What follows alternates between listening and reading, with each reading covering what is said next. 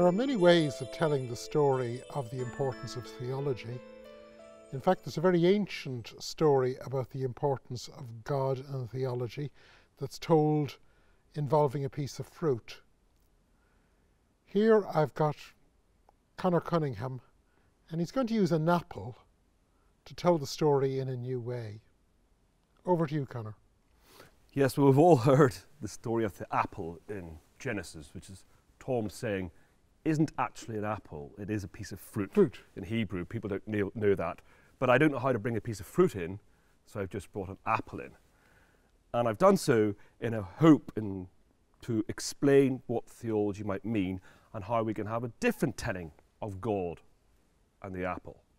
And what I want to show is, within this apple, we can unpack, unfurl, every discourse, every discipline, near enough, that this university teaches and that humankind has for millennia. So how can you do that simply with an apple? How can we have this adventure like going inside the apple? Well, the first discourse, the first subject that we can think of is, how much does the apple cost? Well, that's economics, isn't it? And the second question we could ask is, from where does the apple come? Which country? And of course, a country is a political notion. So we have politics. And also we have trade agreements, imports, exports. Then we can ask, well, is the apple fair trade? So we have ethics. And we also have an apple in literature, mythology. Again, back to Adam and Eve. Or culture. You're the apple of my eye, Tom. Or common vernacular. We can speak of Abbey Road, Apple computers, record label, Apple computers. The apple seems to creep in everywhere. We can have it in medicine. An apple a day keeps the doctor away.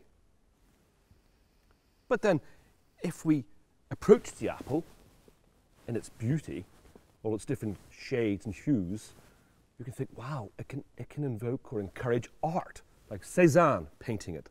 So now we've got art. And if we smell it, or indeed eat it, we'll receive nutrition. Why?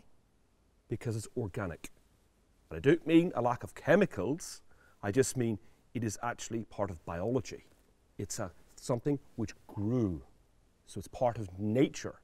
So we have biology. And if we feel, just hold it, it has a little weight to it, doesn't it? And the weight is a result of chemicals, hydrogen and oxygen.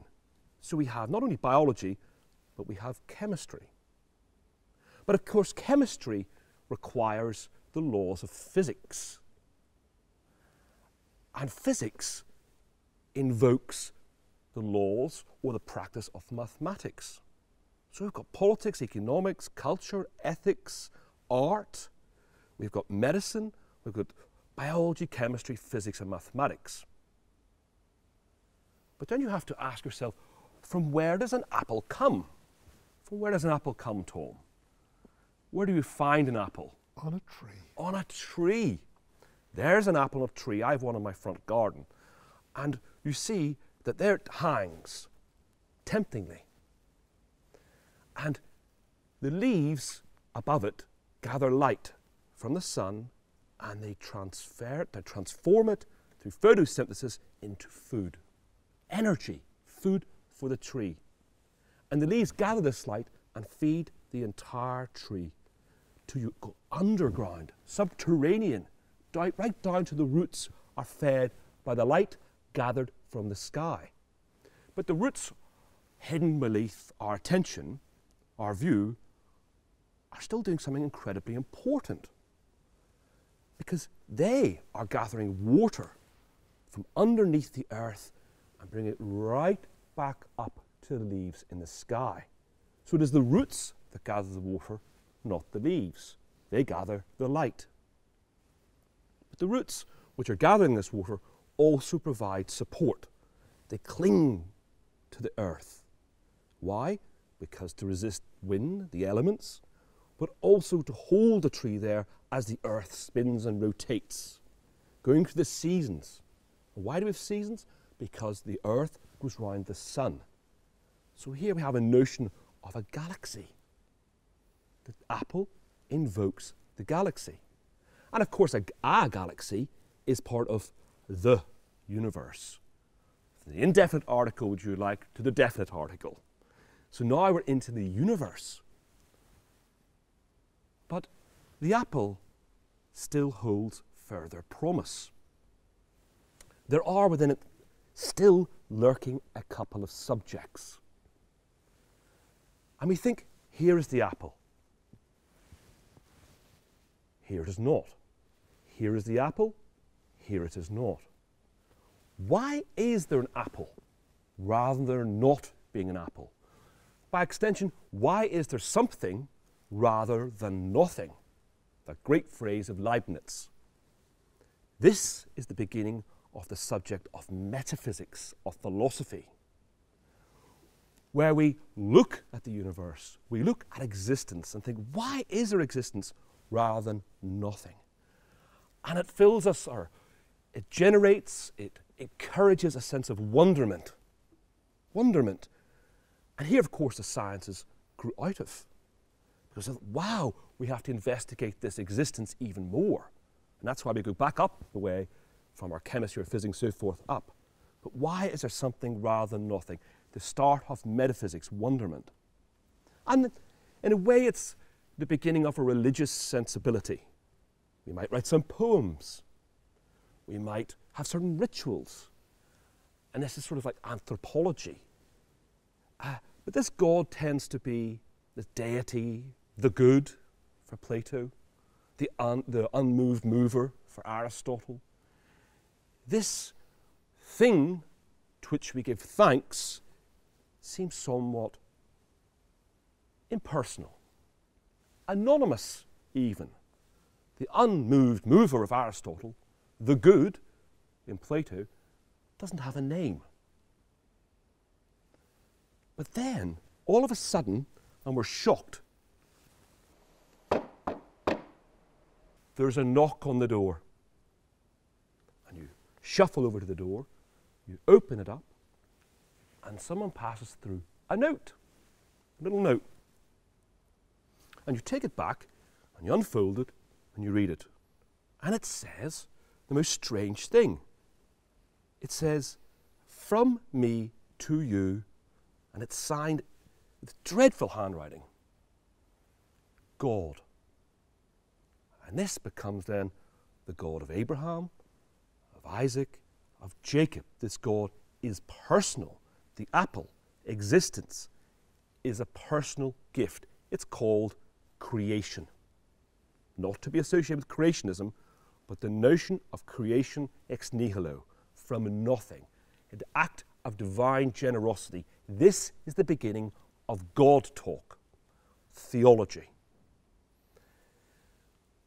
But that is not a triumphant beginning, or Genesis, if you like. Because for theology, that's only the start of the quest. We have lots of problems that arise from it. Other religions. There are 3 religions in the world that have Abraham as part of them. The Abrahamic faiths, Islam, Judaism, and Christianity. But then, if God has given us personally, what about all the problems in the world? We have the problem of evil.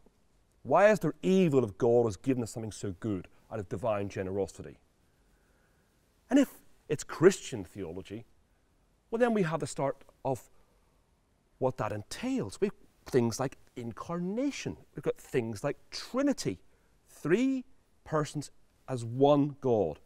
We have something called salvation, something called sacraments. So rather than it being a triumphant pinnacle, it is the recapitulation and the starting all over again of trying to understand the apple. And theology cannot divide itself from all those other disciplines we mentioned, all those other discourse. For without it, it would be bloodless. Without it, it would be pure abstraction.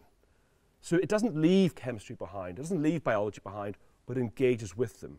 And it does so in its endless struggle, its endless effort of desire to comprehend why is there something rather than nothing, which is a personal gift. This is the thrilling adventure of orthodoxy, the thrilling adventure of theology. It is God and an apple. It is God in an apple, or as the Stoics would say, it is an apple in God. There's an old medieval poem which says that in every little creature we see the nature of divine revelation wrapped up as the way an argument is wrapped up in a book. Thanks, Conor, for bringing in just one little creature and using it to spin out the mystery of the universe in the same way that we could see it in a book. Thank you. Cheers.